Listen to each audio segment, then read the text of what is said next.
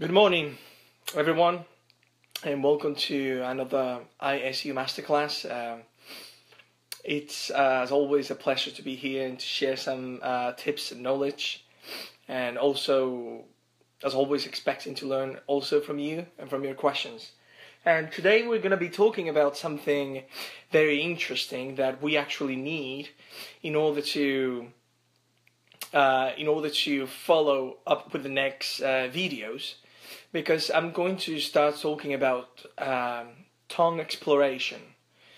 This is something that might seem ambiguous today, but you'll see that everything is going to change.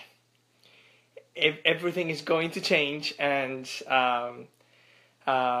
you'll see that in the next videos I'm going to be talking about specific techniques. So we need to know how to really approach the mouthpiece with our tongue, and that we need to open our minds in respect to the way that we approach to it, okay? So today we're going to talk about tongue exploration. So remember about this, remember that this class is always divided into two parts. The first maybe 20 minutes,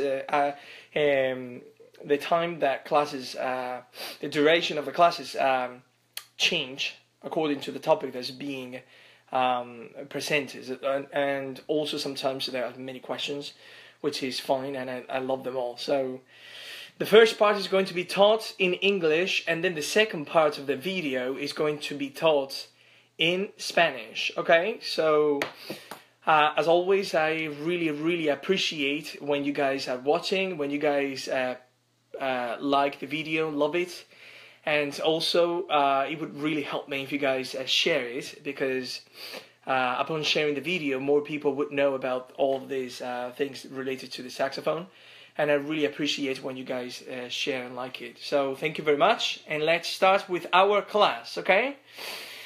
Tongue exploration. The first concept I would like to talk about today. Well, first, when I finished, of course, as always, I don't want to forget, when I finish teaching in English, then I'll open the class for questions, okay? If you guys have questions, I can answer them live, and it would be good if the questions are mostly related to the topic that is being presented. If not, it's okay, because you guys can ask whatever you guys want to, okay? So let's go with our English class now. Tongue exploration. So the main concept here is going to be that every time that we approach to the saxophone, we end up using the tongue exactly the same way. Remember that when we talk about tongue position, the way I explained this, from my point of view, in order to summarize these concepts, there are three basic numbers or steps. The first one is tongue number one, which is resting. Number two, it's the transition, and number three is when the tongue is touching the reed. So I don't know if you guys remember from the class that I taught that the motion that the tongue is following is okay, like this, like maybe 25-30 degrees, depending on the player, okay? So think about this. If you're a saxophone player, can you really grasp the concept that every time that we play the saxophone, we move the tongue exactly the same way? It's interesting. We always think about starting here, articulating and go back, and that's the only thing that we do. Then articulations change depending on the color that we want to achieve, because we could just touch slightly the reed, we can touch it harder, or we can also do some slaps, so it varies, right? But that's when we're touching the reed. But what happens when the tongue is not touching the reed? Well, today I want to introduce a few exercises that are going to help us to be more flexible with this, okay? they don't relate to touching the reed all the time, but we need to open up our mind, our mind in respect to the way we move the tongue, because we always do this. But today I want to open the possibilities of this, the possibilities of this, the possibilities of this, and the possibilities of this, and then making circles around, always when the mouthpiece is inside. We want to exercise our tongue this way, because it's going to help us to then have a more concise and precise touch with the reed.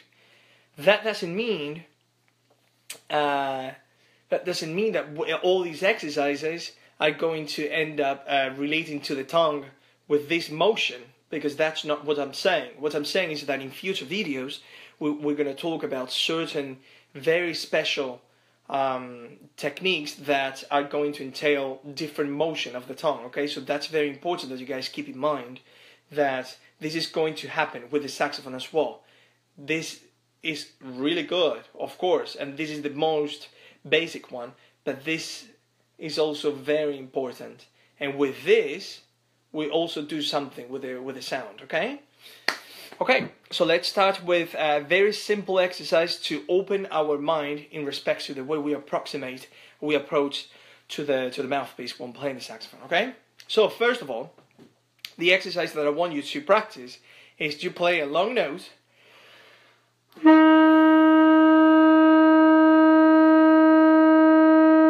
And while you play the long note, I want you to make circles with your tongue like this.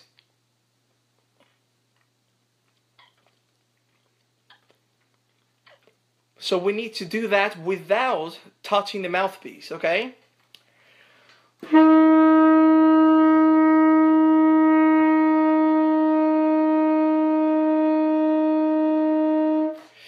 As you guys see, I cannot do it here.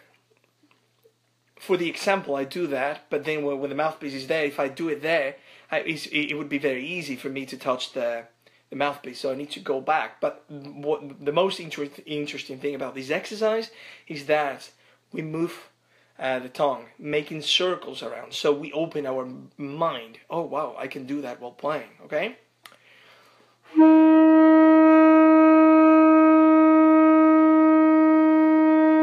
You see this part here? When my tongue is down here, you see that this gets bigger, okay? Look.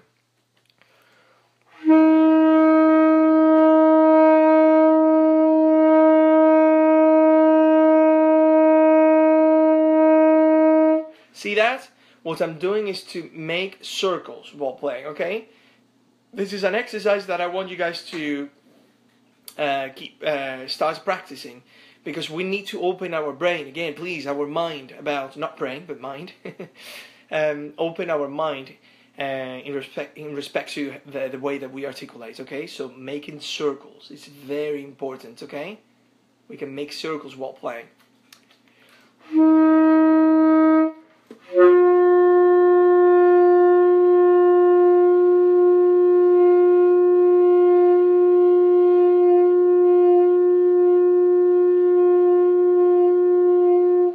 Okay, there is some change that is a consequence of the motion of the tongue, and that happens when the tongue is downwards. That change is also a consequence of the air coming with no obstruction of the tongue. You know, so if this is the mouthpiece and this is the air coming up, if the tongue is like this is what the air has to do. One curve, another curve, and then it goes inside. So that means that if the tongue is positioned up in our mouth, that's going to entail that our sound is going to be darker, and also is going to entail poor usage maybe of dynamics. Sometimes when we have students, or it happens to me as well, sometimes when I want to play forte, but I want to play more forte, but why? I'm using my diaphragm really well. Why is this happening? That sometimes is because the position of our tongue is not letting all the air coming with the strength that is supposed to come. Okay, so be careful with that. So First exercise, making circles. Now, I want you to do another exercise, which is this is the tongue. This is the mouthpiece. So now we're going to articulate this way and then this way. So I'll do it. Imagine that this is the mouth. Well, I'll do it. I can do it like this.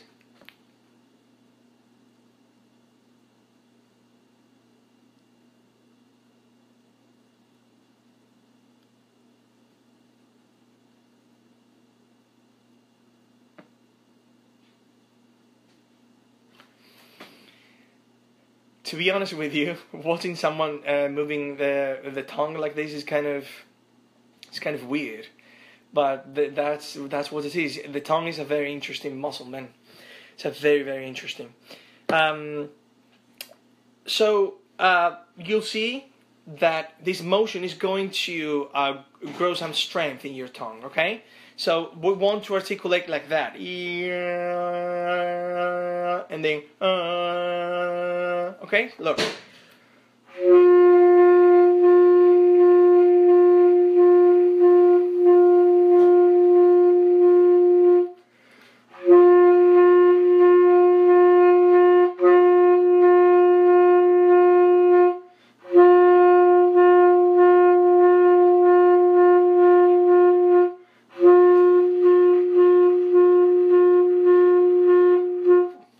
Okay, so we are articulating from left to right and from right to the left. Okay, maybe because of the direction of the phone and the camera, I would be saying the opposite, but you guys understand what I'm saying. Okay, okay. So I'll practice again and follow the motion with my finger because you guys cannot see it while I play.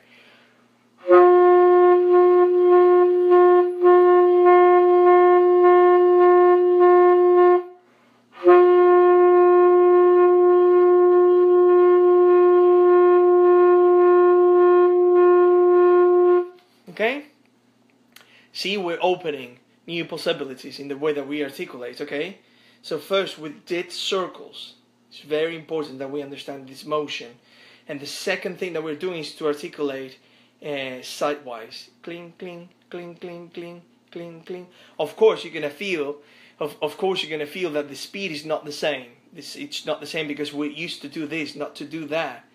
But if we practice every day a little bit like this, then our tongue is going to get more flexible, versatile, and who knows, even faster because of the way we use it, okay?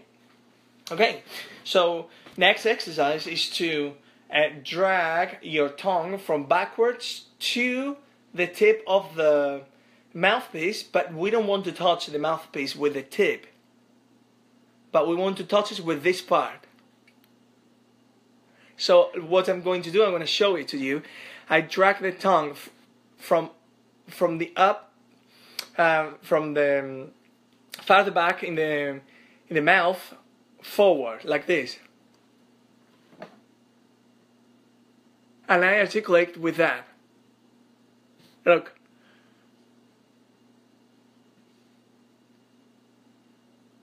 So my tongue is touching the roof of my mouth, okay? So let's practice. That's another type of, could be another type of articulation, but we're focusing on different motions of the tongue, okay?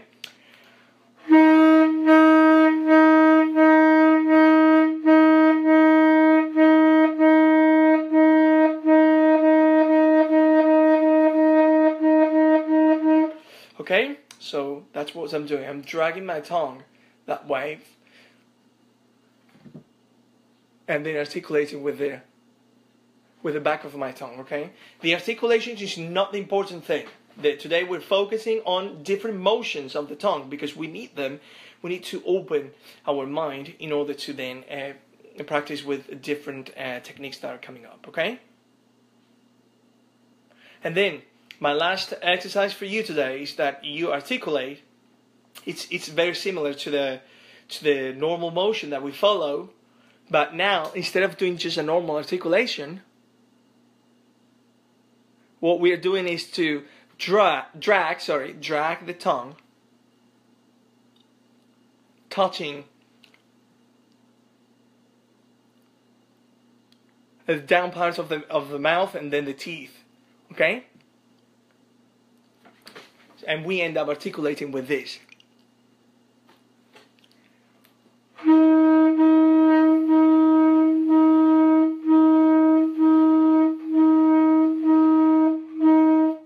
Okay? So with these exercises, we see that the motion of the tongue is very rich, and we can do, of course, many things. Just think about it. We can do diagonal lines like this. If this is the mouthpiece, this is the tongue, we can do like this. We can do like this. We can articulate like this. Okay? So a circle, 360 degrees. So all the possibilities that comes from every kind of direction, every radius of the circle, you can articulate all these ways. So what I'm trying to do today is to open more possibilities, because we need all of this then to play different techniques that entail 3 and 4 sounds at the same time. Okay? So let's do a recap. First of all, playing notes while making circles, like that.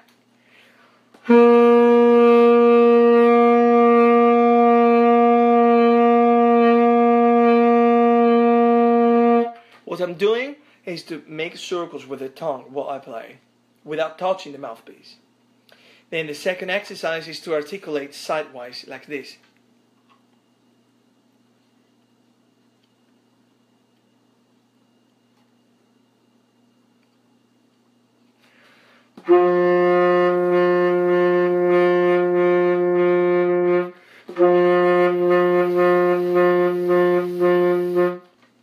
Third exercise is to drag the tongue, like this, and articulate with this part of the tongue.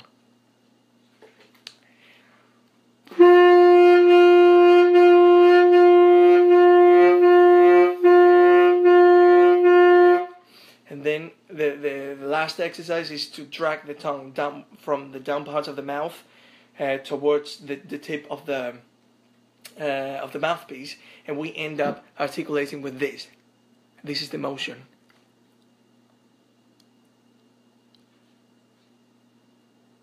Okay?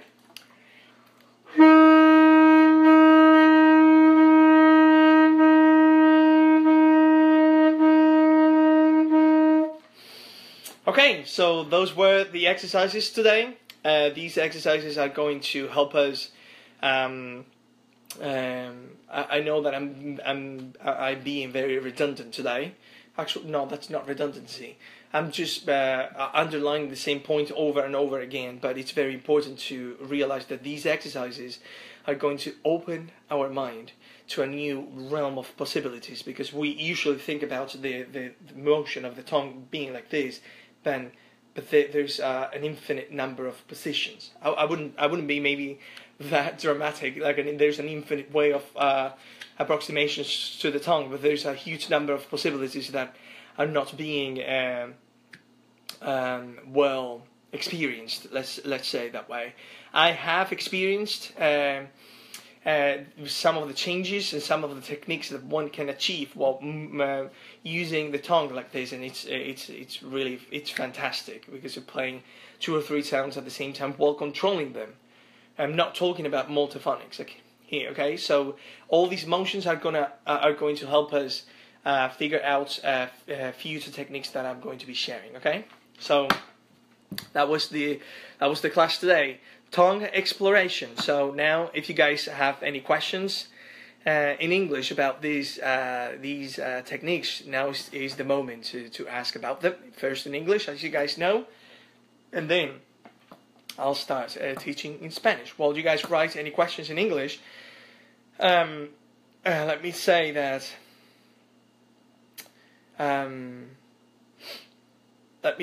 it's being fantastic being here weekly, and I enjoy this so much to share some time with you. And also, don't forget that these masterclasses are going to be uploaded on YouTube after the actual class, which is happening right now live.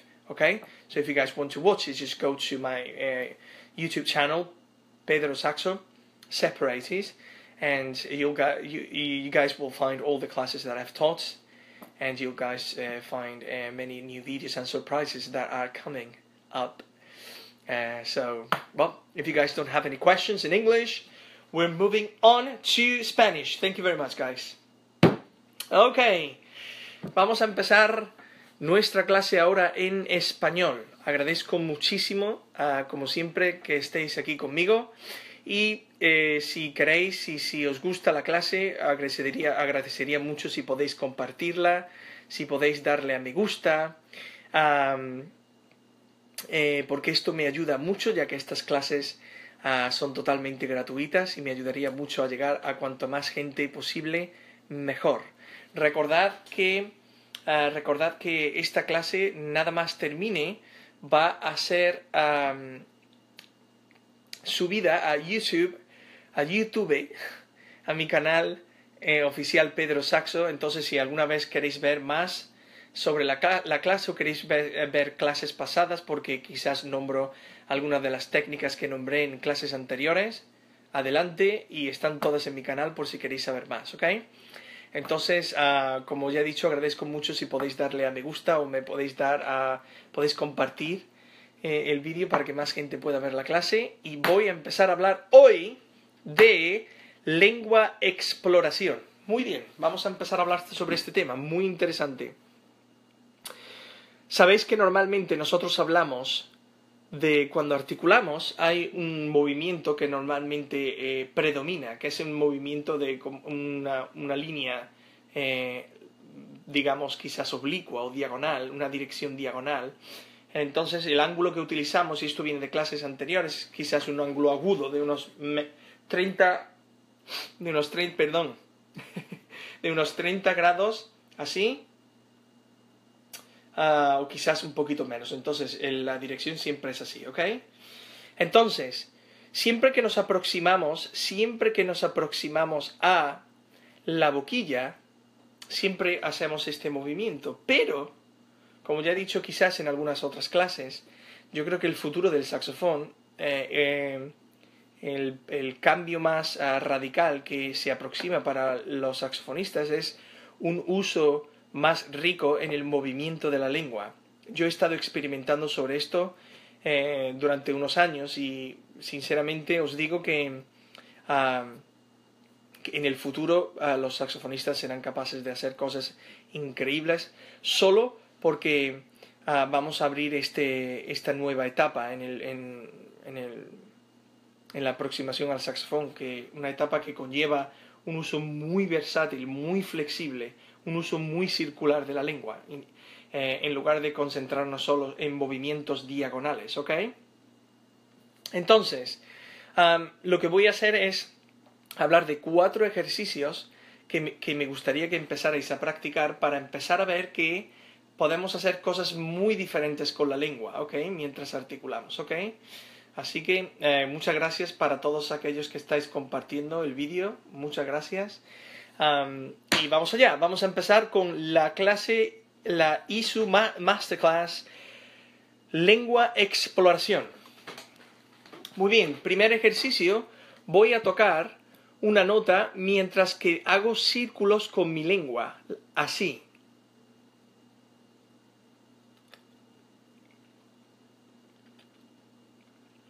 Entonces, voy a hacer esto, pero en realidad mi lengua no va a tocar detrás de mi labio, porque si hago esto voy a tocar la boquilla. En este ejercicio no queremos tocar la boquilla, nos concentramos en el movimiento exacto de la lengua. Entonces, tenemos que ir un poco hacia atrás y empezar a hacer círculos, ¿ok?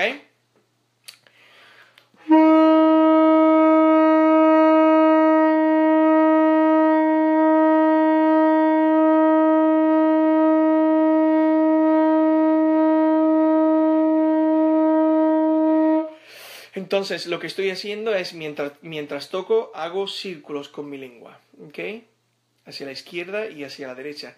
Mirad cómo esta parte de aquí se ensancha un poquito cuando mi lengua está abajo. Mirad.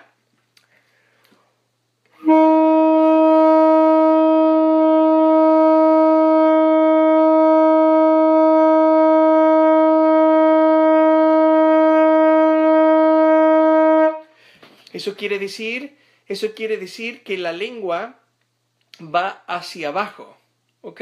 La lengua va hacia abajo. He visto que estáis poniendo unas preguntas, pero las preguntas al final de la clase. Muchas gracias. Entonces, cuando la lengua está aquí, en la posición abajo, en la boca, esto se ensancha y esto tiene una consecuencia muy buena para el saxofón. Esto quiere decir que para el aire hay menos obstrucción en la manera en la que entra en la boquilla. Si por ejemplo, si esta es la boquilla y esta es la lengua y tenemos una posición así en la lengua, curvada, cuando el aire viene desde aquí, desde abajo, lo que hace el aire es dar una curva, hacer otra curva debido a la lengua, y entonces entra. Entonces la fuerza, la intensidad, la dinámica que quizás buscamos se ve muchas veces afectada por la posición de la lengua. No me estoy concentrando hoy en color, en tono, absolutamente nada. Estoy concentrándome en abrir la mente en cosas que podemos hacer con la lengua mientras tocamos, ¿ok?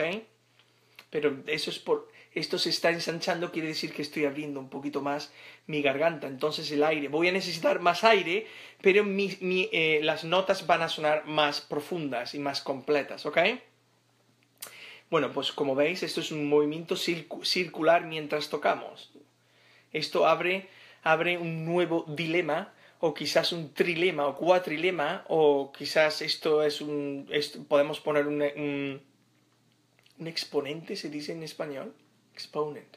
Un exponente, quizás sí, porque las posibilidades son, no voy a ser dramático y decir infinitas, pero las posibilidades son muy, pero que muy grandes, ¿ok? Nosotros siempre pensamos en el movimiento de la lengua así, pero la lengua es un músculo muy flexible, muy versátil, y podemos hacer muchas cosas mientras tocamos. Todo esto sirve para los próximos vídeos que vienen, porque voy a hablar de técnicas que son muy especiales y debemos controlar todos estos movimientos, ¿ok? Entonces, el primero es tocar y hacer círculos con la lengua.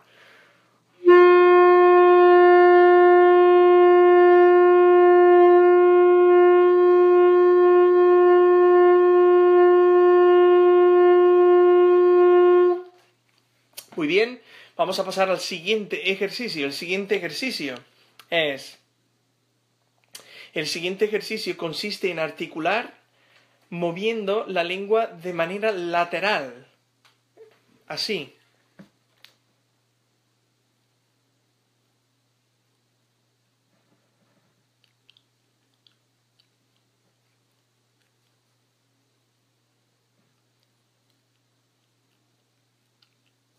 ¿Ok?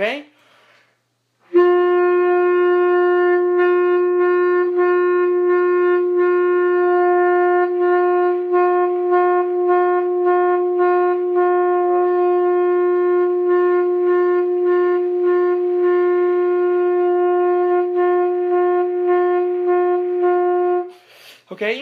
Como veis, estamos abriendo mucho aquí las posibilidades. Ahora estamos articulando de manera lateral. Si vais a notar que, por supuesto, no podéis articular a la misma velocidad, eso es totalmente normal. Nosotros no estamos acostumbrados, y ahí viene la clave, no estamos acostumbrados a mover la lengua en otro tipo de movimiento. Eso es solo así, así, así, así, así, así. Solo lo movemos así. Pero si abrimos la mente a todas estas posibilidades, cosas increíbles pasan, de las que hablaré en futuras masterclasses aquí, ¿ok? Entonces, lo que estamos haciendo ahora es articular de manera de derecha a izquierda.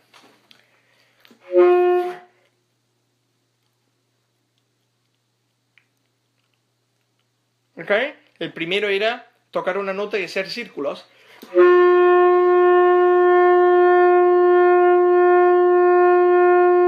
El segundo es de manera lateral.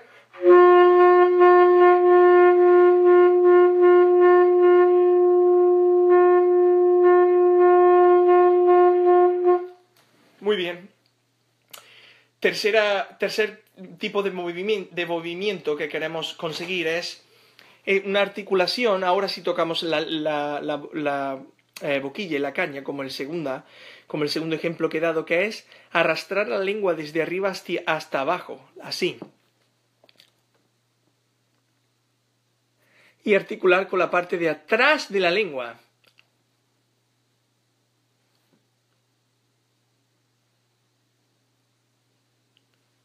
La lengua está tocando el cielo de la boca todo el tiempo, ¿ok?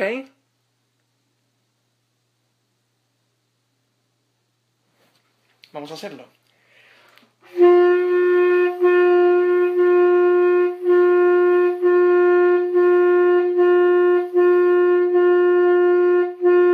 ¿Ok? Eso es otro movimiento muy interesante. Entonces tenemos ahora un movimiento circular, tenemos un movimiento lateral que toca la caña, movimiento lateral que toca la caña, y ahora tenemos uno que viene desde atrás hacia adelante para tocar la boquilla con la parte posterior de la lengua. Muy interesante. Esto va a abrir muchas nuevas posibilidades en la manera en la que articulamos, ¿ok? Mi último ejercicio hoy es hacer exactamente lo mismo, pero 180 grados hacia abajo. Lo que hacemos es arrastrar la lengua. Este es el movimiento que más se parece a una articulación normal. Lo que queremos hacer es articular con esta parte de aquí, porque arrastramos toda la lengua desde abajo hacia arriba.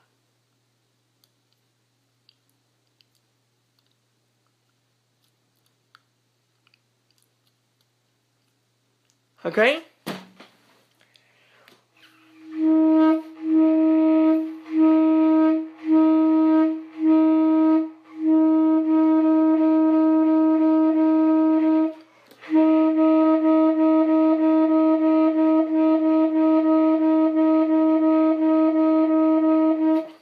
¿Ok?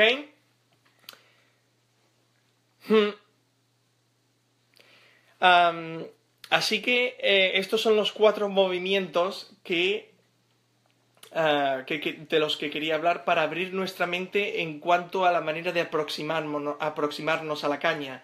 Los movimientos que hacemos siempre son movimientos diagonales. La articulación cambia debido a la fuerza con la que oprimimos la caña en diferentes partes en la punta, pero los movimientos siguen siendo diagonales, ¿ok? O quizás oblicuos, según de la manera en la que se mire. Estos ejercicios de lengua exploración nos van a ayudar a abrir todo un nuevo reino de posibilidades, ¿ok? Y todas estas posibilidades van a ayudarnos en el futuro a conseguir tocar el saxofón con diferentes técnicas que son pero que muy interesantes, ¿ok? Entonces, de vez en cuando practicar todo esto para que no nos quedemos, no nos restringamos a la manera. Espero que eso sea una palabra en español. Se me está yendo totalmente el español. Para no excluir otras posibilidades, ¿ok? Con la caña, ¿ok? Entonces, todo esto el movimiento circular, lateral, desde arriba y hacia abajo, todo esto nos va a ayudar mucho a saber y entender todas las posibilidades que tenemos cuando articulamos con la lengua con un movimiento diferente al movimiento diagonal u oblicuo. Muy bien, pues esa era la clase de hoy de lengua exploración, ¿ok? Entonces ahora, si tenéis algunas preguntas, es el momento. Es el momento de preguntar ahora en español. Veo aquí algunos comentarios. Por ejemplo, Luis Ibáñez. Buen día, maestro. Y en caso de querer tocar merengue, ¿cómo se haría para lograr un buen picado? Pues me gusta tu pregunta y me gusta porque no tengo una respuesta para ello. Porque no sé absolutamente nada de merengue. Entonces, Luis, no te puedo ayudar exactamente con el tipo de articulación que quizás es estándar a la hora de tocar merengue. Sí te puedo ayudar con unos vídeos que hice que se llama Lengua Posición y Lengua Velocidad, que los tienes en YouTube, en mi canal Pedrosaxo. Pero en cuanto a la manera de tocar merengue, no te puedo ayudar y espero que algún día tú nos abras la mente, porque a mí me gustaría aprender eso también. Muchas gracias por tu pregunta. Tenemos a Manuel Jesús Márquez Almanza que dice, pues yo le digo a mi amigo Manolo, continuamos con nuestro Amigo Ider Lenín Mero Solorzano, aquí estoy, maestro, soy Lenín Mero desde Ecuador. Un saludo muy fuerte, Ider. Me alegro mucho de que estés por aquí. Muchísimas gracias por estar por aquí. Ahora, si queréis preguntar algo más en español, ahora es el momento. Y si no, pues nada, ya sabéis que estos vídeos se suben directamente a YouTube o YouTube en español. En mi canal Pedrosaxo, y tenéis una serie de vídeos, y estas clases normalmente serán semanales, ¿ok? Wilson me manda un saludo desde Perú. Saludos desde Perú, Wilson. Me alegro saludarte. Espero que estéis todos bien allí. Así que si no tenéis ninguna pregunta, ok. Diego, tenemos una pregunta de Diego Carrillo. Muchas gracias. A nivel muy general, ¿qué ejercicios recomiendas para mejorar la velocidad y agilidad en el picado? Para eso, Diego, te voy a mandar una tarea que es ver un vídeo que tengo que se llama Lengua Velocidad. Está en mi canal Pedrosaxo en YouTube. Se llama Lengua Velocidad. Las clases son en inglés y en español. Por la segunda parte hablo de unos ejercicios que son muy buenos para ayudar a articular mucho más rápido, ¿ok? Así que si vas a ese vídeo lo encontrarás porque ya he hablado sobre eso. Hay más ejercicios que quizás algún día hable de ellos, pero esos que están en el vídeo son muy buenos. Cuando veas el vídeo, si tienes algunas preguntas más, mándame un mensaje privado y estaré encantado de poder ayudarte, ¿vale? Un abrazo, Diego. Wilson, ¿usted cómo trabaja el doble staccato? Muy bien, muchas preguntas. De nada, Diego. ¿Usted cómo trabaja el doble staccato? Pues, Wilson, eso es una pregunta muy interesante sobre la que voy a hablar, por supuesto. Y la clase de hoy habló indirectamente sobre el doble staccato debido a que requiere un movimiento de la lengua que no es totalmente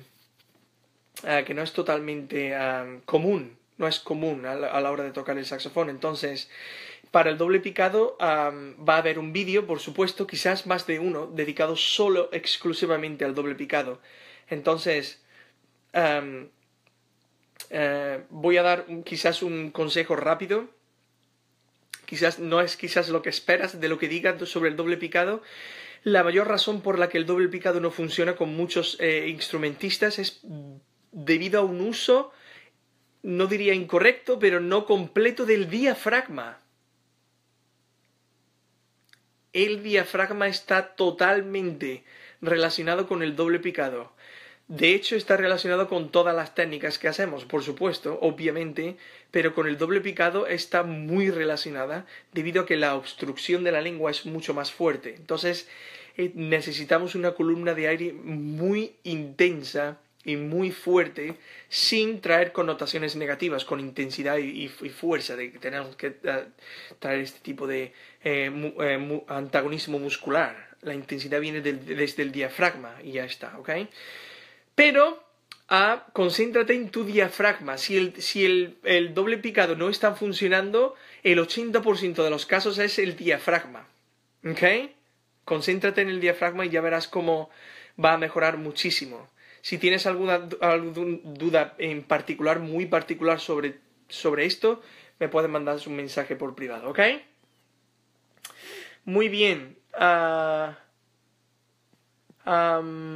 Víctor Mejía Leal, ¿cómo estás? Víctor, gracias por la pregunta. ¿Algún ejercicio para suavizar mi picado? Es muy percusivo mi picado y quisiera suavizarlo. ¡Wow! ¡Qué pregunta más buena! Suavizar el picado, te voy a dar un consejo ahora, Víctor. Normalmente cuando queremos suavizar el picado nos concentramos en el momento en el que la lengua está tocando la caña, pero para suavizar el picado nosotros nos tenemos que concentrar primero en la transición. La transición, la fuerza con la que la lengua, la rapidez, más bien la fuerza, porque rapidez no tiene por qué estar totalmente relacionado con fuerza. Y quizás no estoy respetando las leyes físicas del universo y las leyes del movimiento de Isaac Newton, pero creo que podemos hablar de transición más que de el momento en el que se articula, ¿ok? Mi pregunta para ti es, piensa en la manera en la que tu lengua se aproxima a la caña.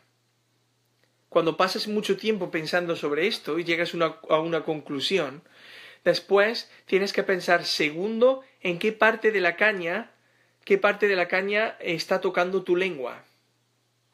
Eso es muy interesante. Y tercer punto, tienes que pensar en la manera en la que tu lengua se separa de la caña. Entonces, más que un ejercicio, te estoy dando consejos para pensar. Me encantaría, Víctor, ayudarte. No es que no sé darte respuestas, pero que estoy dándote respuestas para que tú pienses primero en estas transiciones y cuando alcances un objetivo en tu pensamiento, digas, pues hago esto, esto y esto, si quieres me puedes mandar un mensaje por privado y me encantaría ayudarte, ¿vale? Aunque tu pregunta es tan interesante que me has dado una nueva idea para una nueva clase. Es una pregunta buenísima. Así que muchas gracias, Víctor, por la pregunta. Tenemos a Manuel Jesús Márquez Almanza. He llegado tarde, pero tengo algunas preguntas sobre la lengua para comparar con la trompeta, pero ya te comentaré otro día. Gracias, Maquinón. Gracias, Máquina, tú. Y quizás abriremos un día algunas clases comparando articulaciones del saxofón con otros instrumentos. Eso sería muy interesante. ¿Cómo es tan importante el diafragma? ¿Podrías intercalar alguna clase de diafragma y no esperar a acabar con las de la lengua? Buena pregunta y buena aproximación. Pues la verdad es que se abre un dilema porque con la lengua siempre hay muchísimas preguntas. Me gustaría quizás tocar todas las cuantas más mejor. El diafragma es un tema de que me gustaría también tocar y quizás podría ser un tema bueno para un par dentro de 2 o 3 semanas podría empezar a hablar de diafragma porque como bien dices es un tema muy importante. Entonces hay algunos ejercicios en los que nos ayudan a identificar cómo usar el diafragma y cómo hacerlo y cómo usarlo bien. Identificación es primero muy importante y después en la manera en la que se usa y cómo cambia después el resultado a la hora de tocar. Entonces, buena idea. MCO macho. Quizás es una buena idea que quizás en 2 o 3 semanas haga un descanso en técnica de lengua y me concentre en el diafragma. Así que muchas gracias por